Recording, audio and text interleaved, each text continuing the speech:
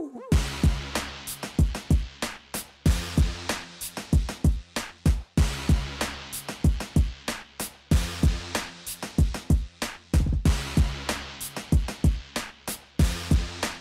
and welcome to the Hopcast. Thanks for joining us once again, everybody. I'm Brad Chmielewski. My name is Ken Hunnemeder. And we're still in D.C. and a special guest. We're here at the ChurchKey, which is certainly made a name for itself here in D.C. as far as craft beer destinations are concerned. So thank you so much for having us out here. You're welcome, yeah, totally.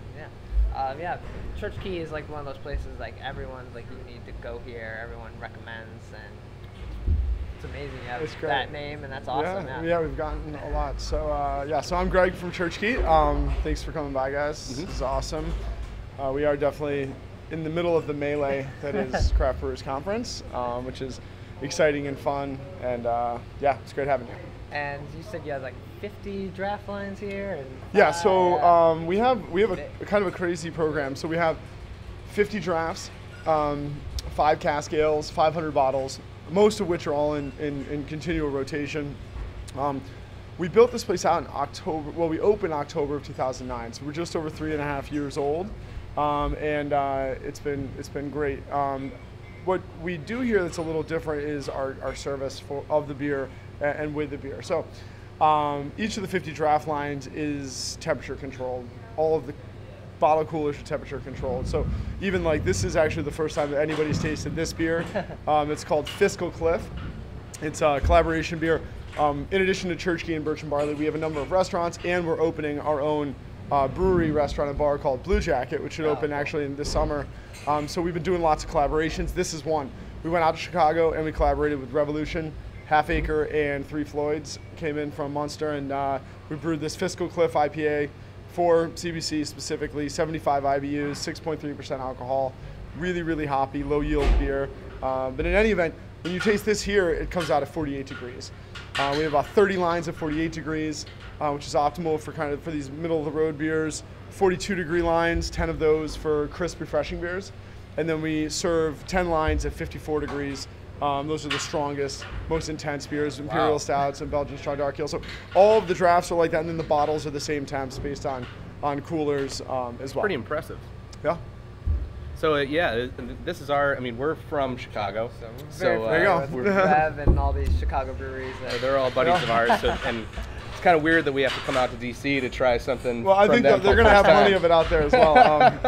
It was kind of a special thing we put together for this event, along with a bunch of beers from each of the breweries as well. So. Yeah, so that's the big event tonight. You're going to showcase all 3 of those collaborations that you made. Yeah, so we have the collaboration Fiscal Cliff that you're drinking, and then beers from Blue Jacket, because we've done like 16 different collaborations at this point. Beers from Half Acre, Revolution, and Three Floyds. That's kind of like half of the beer tonight. So we're doing kind of 2 events per night. So that's one half, and then the other half are 20 of my favorite beers from North Carolina, actually. And some really special, crazy stuff there. Old Hickory is one of the best breweries around anywhere. It happens to be from North Carolina, and they sent us a cask of Event Horizon, which is outstanding, insane to get. We have beers from Foothills and Full Steam, Catawba Valley, lots of different ones. So it should be fun. So how's the scene here in D.C. been over the past few years when you guys first opened, and what's going on nowadays? So the scene in D.C. actually goes back to like the late 50s, because not a lot of people realize this, but the first beer bar in the United States was a place called the Brickskeller, which opened in 1957 as a French restaurant, actually, in the basement of the building. And even then when they opened, they had something like 30 different beers, mostly cans. And then they just kept growing. And by the time you get into like the mid-90s, they had somewhat like 2,000 different bottles. So DC has always had a pretty vibrant, amazing beer scene based on that alone, the Brickskeller. Not as much local beer was being brewed around here, but we had the best international possibilities at all times. And that also was bolstered by the fact of like embassies and so many international denizens in the city and things like that. Sure. So that was kind of the scene for many, many years. And then more recently, we actually have a couple of restaurants called Rustico out in Northern Virginia. And that got started in 2006. So we kind of started doing craft beer, draft heavy. Then Pizzeria Paradiso has a couple locations in DC. Brasserie Beck. So it all really kind of started snowballing the last, like, I'd say 6, 7, 8 years with beer bars. And then more recently, breweries have come on the scene. Right. So it's kind of the opposite of the way it normally goes. When it's like breweries and then some beer bars come around. But it's filling out nicely. Northern Virginia's happening. Southern Maryland's doing great. And then obviously the district as well. We have D.C. Brow, the first production brewery in D.C. since 1956, opened a couple of years ago. They make outstanding beers. And then 3 Stars Brewing Company just opened up. Like I said, Blue Jacket's kind of be coming up as well. So it's a cool scene that just keeps getting better and better. And since it's such a transient town, I mean, lots more people are staying here, but so many people come to town. There's always a new cadre of beer geek kind of coming in, and we've become here a cool like tourist destination as well. Right, so absolutely. It's been great. Yeah, whenever people want to come to town, they want to drink local beers, not just beers that they can get all over. So it's great for the community. We're starting to be able to balance that, because honestly, when we opened, like 3.5 years ago, people would come in and see we have 555 different beers, and they'd be like, well, we just want something local. And I was like, I have like some of the best beers from all over the world, and in DC we have lax distribution laws, and we can direct import. So it's like I can get stuff that you really can't get in one place anywhere else. But people be like, well, where's the local stuff? So now we have some local stuff. But I will say the other thing is, you guys are from Chicago, so you've been spoiled. But like, I'm not a big fan and necessarily just say local for local's sake. I think a lot of times local beer kind of gets away with being local. And that's why it's purchased or talked about and stuff. And I think the liquid's got to be great first and foremost. And then if it's great and it's local, even better. But I'd rather drink something great over something that's merely local. I always keep that in mind whenever I'm visiting new places, because I've had some disappointments where I'm like, oh, I have your local beer, and I'm like, oh, certainly. It's like, this is the best you got. And also the boundaries are being kind of blurred, because I could make some loose claim to this being a local beer, even though it's brewed at Revolution Brewing Company in Chicago. It's influenced by Blue Jacket from DC. Right. So does that count? I don't know. So obviously there's a lot of craziness happening right now. You guys are insane every night of this week, but that's probably not anything new. But what are you normally doing here at ChurchKey as far as beer-wise? What kind of beers do you like to serve? As far as we are blessed to be pretty busy all the time, which is great. But a big part of the program is a balance of rotating and not. So we're not one of those places that just rotates every beer all the time, because I believe as much in trying something new as I do in going back to an old favorite. So there's certain brands that we try to consistently always have. This makes it so I also know that I have something for every palate all the time. But we are typically changing anywhere from 5 to 10 beers a day on draft, and then we go through about 10 to 15 casts a week on our 5 engines. So there's lots of rotation, lots of cleaning, all that stuff. We print our menus daily, so that's always kind of happening. We do features every Monday and Tuesday here. So, like this week, we're doing 2 different events every single night, changing all the lines. But you can walk in here every Monday and Tuesday, and there'll be some kind of feature going on. So oftentimes brewers are here, even when they're not. It's a specific feature, be it on a style of beer or on a certain brewer's beers or a launch of somebody's beers. We do dinners downstairs. So there's things always kind of happening here, like literally all the time. It's not like we wait for CBC to do these events. And as far as like organizing and choosing beers, I created way back in 2005, 2006, I came up with a flavor categorization program. So if you look at our lists, it always is organized by major flavors. So you have like crisp beers, hoppy beers, malty beers, fruit and spice, tart and funky, smoke and roast.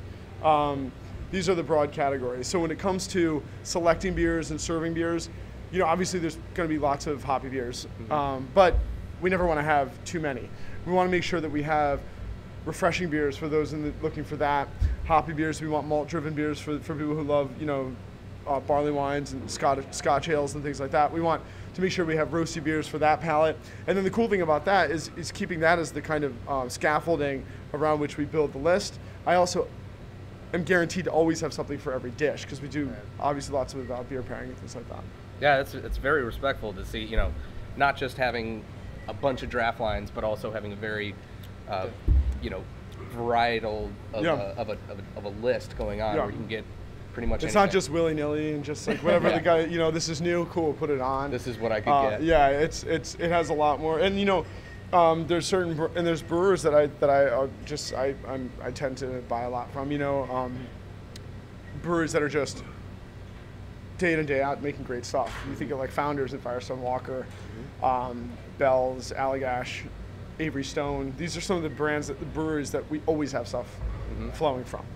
And the 5 cask beers, that's impressive too, because that's always a struggle, I know, for bars to like. Yeah, a lot of bars have trouble with it. Yeah, I mean, that's the cool thing. Is many. I mean, it's weird now. 3.5 years ago, when I was telling people what we were doing here, I had a lot of like, you're crazy, is it going to work, and this and that, whatever. But it has worked. And the big thing about it is, I always talk about craft beer bars. It's annoying to me sometimes just to, what some people pass off as a beer bar. Because anybody can buy beer and sell it if you have a license and you have money and you buy it. You can literally buy beers, you can buy the equipment to tap them, but just having a bunch of beers does not a craft beer bar make. You have to be on it. It's a daily passion, you know what I mean? Updating lists, rotating beers, going after great stuff, not just pouring scarce beers, but pouring flavorful beers, making sure that you're cleaning, you're educating the staff on a daily basis. I mean, I spent 45 minutes with my ChurchKey staff every day and 45 minutes with my birch and barley stuff. So an hour and a half of my day is just going over everything that's new, what's happening, getting them to know how to sell all the beer. And that to me is what it takes to be a beer bar. It's just not having the beers is the easy part. Getting them is simple.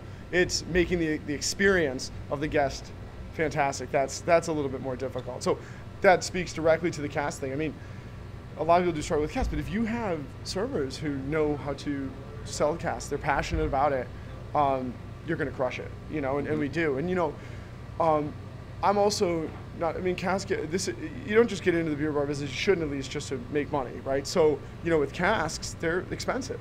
They call it, for 10.8 gallons, you're pretty much always paying the same you would for 15.5 gallons on draft. So right there, you're not going to make as much. If it doesn't move quick enough, or if it starts to go off, we just dump it. We don't try to sell it at all. It's like, that's fat, we move on. So it's a labor of love, and it's a passion of ours, and we love it. And I think when you have that approach, it's easy for the staff to get behind it in the same way. Well, ChurchKey doing it the right way. So it goes without saying, but obviously if you're in Washington and you're looking for good beer, this is the place to be. So awesome. Greg, thanks, man. Thank you very much. Thanks for coming by. Cheers. Yeah. Thanks for watching. Thanks. Cheers. Let's spill all our stuff. Yeah.